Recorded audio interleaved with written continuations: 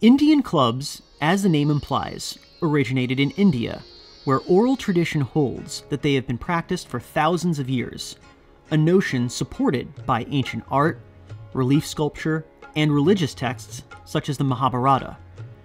Initially, the Indian club was used solely as a weapon. However, by the 13th century, Indian texts indicate that a form of exercise had arisen which was utilizing these clubs for the purposes of cultivating health and strength for its own sake, and which was no longer purely being used as preparation for self-defense or warfare.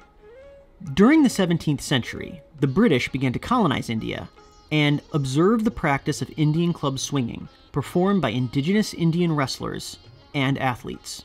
It was not until the early 19th century, however, as far as we currently know, that the British themselves began to practice club swinging to any significant degree.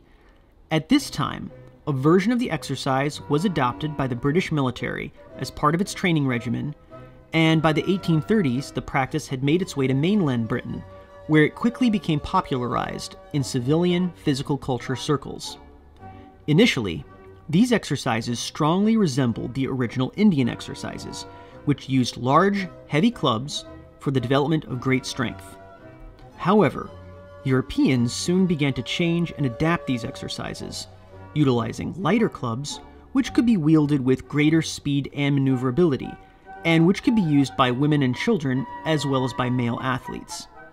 These club swingers devised increasingly fast, agile, and complex movements, methods which would be advocated by both fencing masters and champion boxers as adjunct training exercises.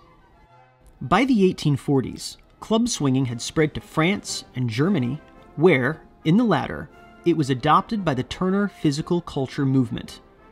In the 1850s, club swinging began appearing in the United States, having been brought there by teachers from London and Paris. In America, it became a popular and iconic exercise, taken up by everyone from boxers, to school children, to soldiers, to US presidents, and was even part of the required daily regimen at the famous Battle Creek Sanitarium in Michigan, directed by John Harvey Kellogg, noted health reformer and inventor of American breakfast cereal. So popular was the practice in the United States that in the years 1889 to 1890, no less than 8 different English language texts on club swinging technique were published. In both Europe and the USA, club swinging further developed and took on a different character, being influenced by the physical culture ideas and aesthetics of the West. Within the various countries, practitioners developed their own particular styles, grips, and techniques, which included approaches as unusual as practicing outdoors in the nude, striking the club with both hands against the ground, and performing the various exercises all whilst standing on one leg. Different countries also developed their own distinct designs of clubs, which were balanced and constructed to reflect the particular methods that they were intended to be used with.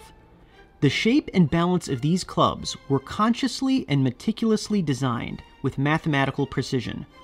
As a prominent author of the period wrote, quote, "An ill-shaped club is as unsatisfactory as an ill-balanced foil," and, quote, "The point of greatest weight must be as nicely adjusted as that of a Damascus blade."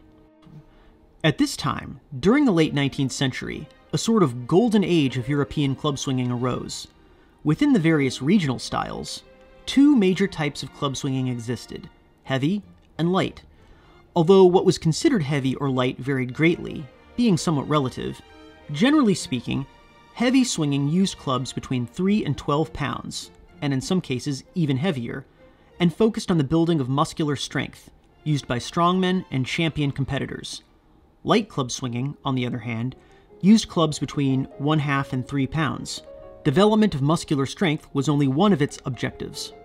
Light club swinging focused on the holistic development of body and mind, flexibility, ambidexterity, agility, neuromuscular control, circulation, breathing, rhythm, posture, perfection of form, and elegance of action. Even heavy club swingers emphasized that club movements must be performed gracefully. The artistic beauty of this exercise, when done correctly, was described by authors as approaching, quote, the poetry of motion. As practitioners soon discovered, the most difficult part of this type of club swinging was mental rather than physical. Daily sessions typically lasted from a half hour to an hour, sometimes twice per day, and so economy of motion, devoid of stress or strain, was key. Some champions could contest for days at a time without break, the club swinging record being more than 120 hours straight with absolutely no rest. The health benefits of Indian clubs were also recognized by doctors, who advocated and prescribed their practice to successfully treat and rehabilitate injured soldiers. During the late 19th century, club swinging also spread to Belgium, Austria-Hungary, and especially in Bohemia, where it was taken up by the Sokol Gymnastics Organization, which was founded upon the principle of, quote, a strong mind in a sound body. The Turner and Sokol organizations would periodically hold festivals in which club swinging was demonstrated by hundreds and even thousands of people in synchronized unison, accompanied by music. The choice of the music itself was regarded as important, and often consisted of waltzes, marches, and schottisches, which were said to exhibit the appropriate time and rhythm.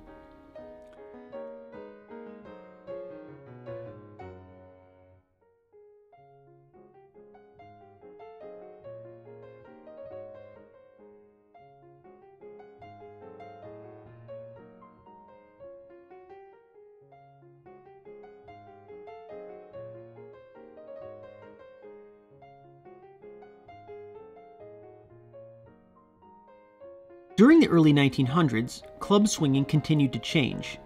Previously, the techniques were such that practitioners could begin with light clubs and then take up heavier clubs as they progressed in strength and proficiency.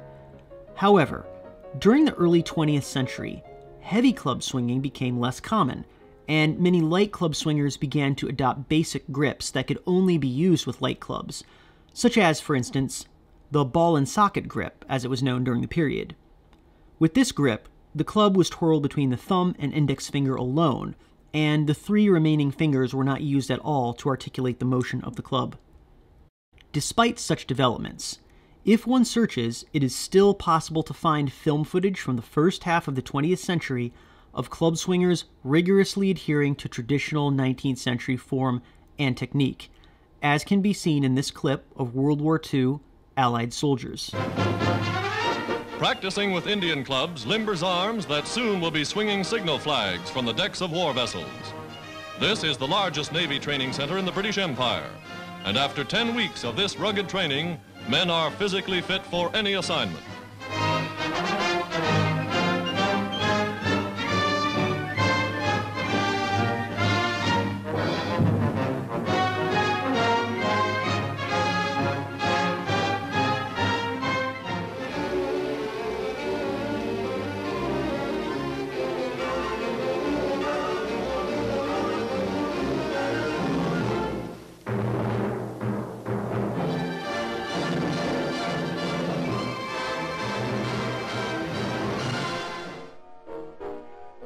By the 1950s, club swinging had largely fallen into disuse, except in the case of elderly practitioners, and in certain places in Europe.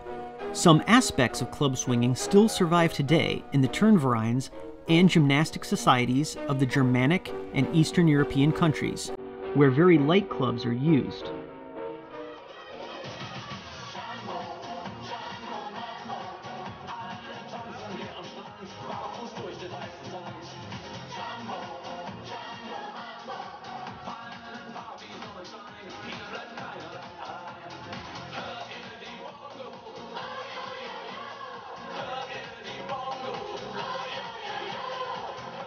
Likewise, in India, a surviving tradition of heavy mace or gada swinging still thrives, as does a tradition of the jori, or heavy club, though it bears little resemblance to the late 19th century Western development of club swinging, heretofore discussed.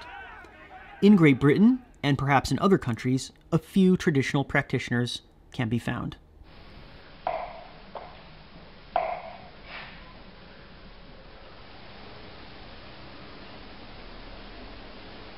opposite direction.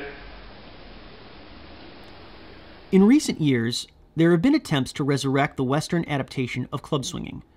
Marketed to a popular audience, and especially in America, the focus has tended to be on bodybuilding with heavy clubs, strained resistance exercises, and the building of muscular strength, or, in many cases, merely advocated as a warm-up exercise.